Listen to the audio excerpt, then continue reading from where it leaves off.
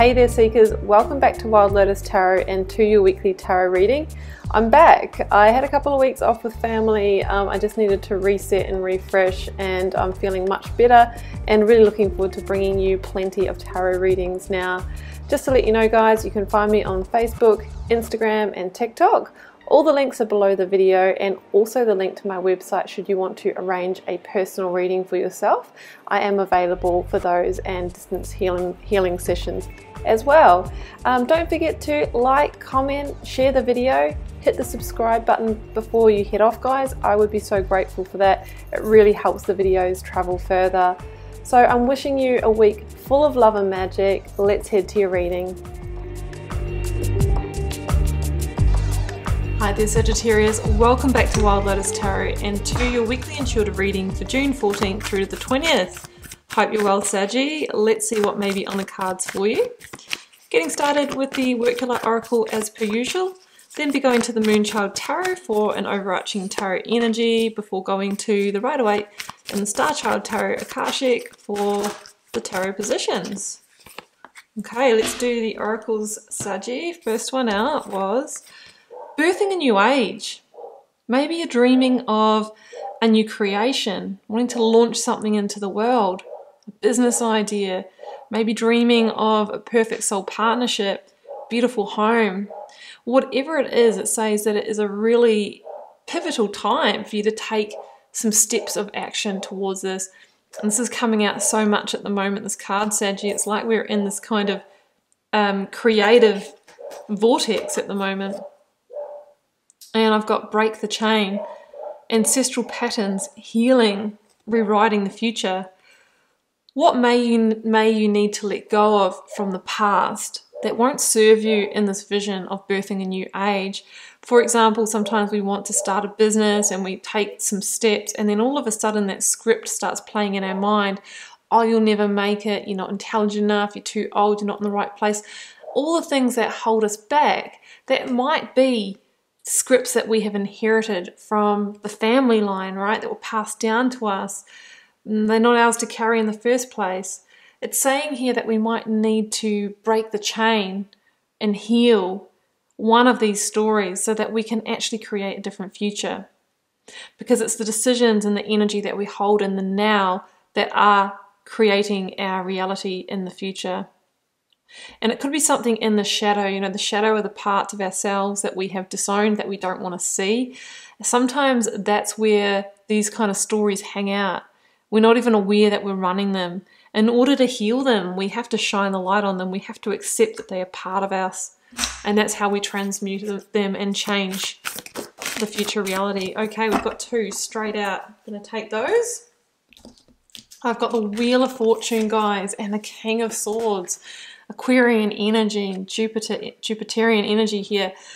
This is a destined time for you to break this karmic cycle and to really see the big picture for your life. Some of you are ending a massive karmic cycle. It could be a 10-year cycle for others of you, and really beginning to step through the next door, the next chapter of your life. The cards are saying that it's destined timing to birth this new age. The King of Swords, being the card of Aquarius, is about stepping into your king energy, owning it, knowing how to use your authority, being direct and clear, seeing the vision for your life and starting to take the strategic action steps towards that. What do you need to cut yourself free from? What is your truth? And what can you do to further align yourself with that? You might be dealing with an Aquarian as well. It's all about, you know, looking and seeing how the dots have connected and led you to this now moment. And then what do you need to do? What dots do you need to connect to get to where you really want to go? Okay, SAGI, let's see how this plays out.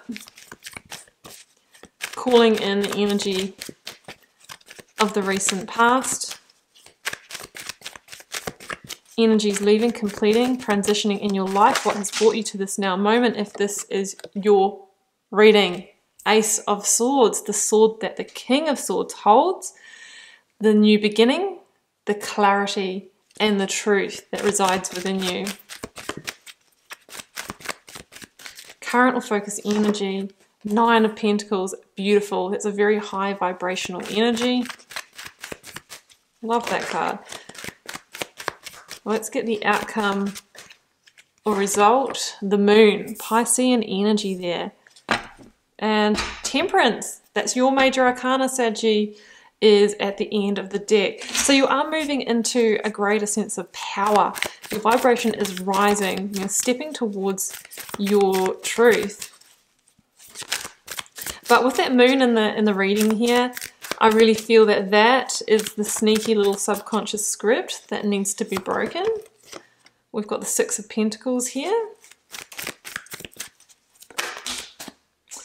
Eight of Wands. Two of Pentacles.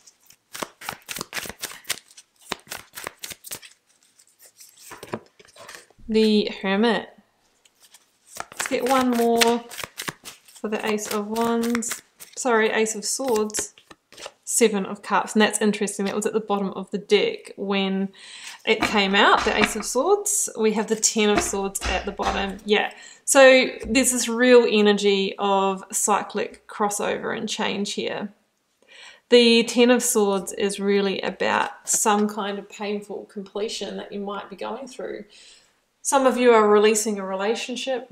Some of you are releasing maybe a career that's burnt you out, moving away from a place. For others of you, you're really getting really clear on your part, the role that you have played in the things in your life that haven't worked out for you.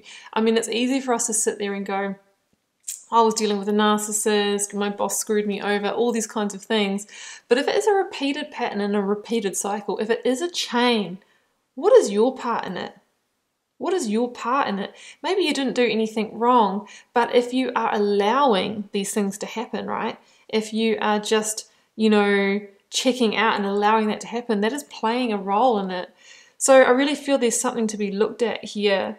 You know, it's really time to shine the light in your dark corners and bring a firm close to the patterns that just might be holding you back. What I've got here is the Seven of Cups, Ace of Swords, and the Six of Pentacles. What we're really trying to put an end to here, Sagittarius, is the areas of your life that just have not delivered what you've hoped for. The Seven of Cups is this energy of, I've been doing my bit, I've been putting in my effort, but still others disappoint me, still others do not follow through for me. Why am I keeping on attracting these people, these situations, the jobs that I never get the promotion, the pay rise, the partners that never, you know, follow through or do their part, that kind of thing. The Seven of Cups is kind of that energy of, you know, buying into the dreams and the fantasies and the illusions. So I ask you again, Saggy, you know, what part do you play in buying into those things? And it is time to really get clear, Ace of Swords. What do we need to release that is just not cutting it for us, right? You have the opportunity here for a fresh new start, a new ace, a new beginning from a place of clarity. And when we do it from a place of awareness, we break the chain and we don't repeat the cycle. The Ace of Swords is an opportunity to align to your truth, right? To bring those karmic scales back into balance. Six of Pentacles. It is your time to receive. And we do that by, you know, clearing out, you know, the distractions and really, you know, clearing the slate. The Six of Pentacles can be this energy as well of, you know, being breadcrumbed in life before, just getting the leftovers, not getting what we're worth. How can we step into that king energy and start to demand, you know, demand our worth? Maybe that is your breakthrough, right? Your breakthrough might be the part that you have played in that. So come to power you will. Nine of Pentacles, Eight of Wands, Two of Pentacles. But first of all, there's a decision to be made. Two of Pentacles is that, you know, that juggler energy where we're juggling that decision. And I feel the decision is around what or who to release. But it's really saying here, if you do need to release a job or a partner and step into solo energy for some time, that you will be, you know, shining brightly and doing better than ever. The Nine of Pentacles is this self-sufficient, independent, go-getter energy. somebody who is looking amazing, whose energy has just gone up 10 notches, you know, really confident. So if you are worried about that, don't be, because it really says that, you know, you're making a huge move towards receiving, you know, quality into your life again, and what you deserve is coming your way. We just need to make a grounded decision, because while we stay in indecision, we can feel, you know, emotionally all over the place. The Eight of Wands is about this point of change, right? There is huge change coming in with that Wheel of Fortune and the Eight of Wands. And it's the kind of change that, like the Eight of Wands for me as a reader is that doing a 180 in your life kind of energy. It's the kind of change of like, oh my goodness, you know, if you told me 6 months ago that my life would look like this, I wouldn't have believed you. It's the kind of change that has things looking completely different beyond what you could have, beyond your wildest dreams. Seven of Cups, maybe what you have dreamed of is going to start becoming a reality, but you have to be the one to fall the first domino, is what I'm seeing and hearing here. Push that first domino to initiate change.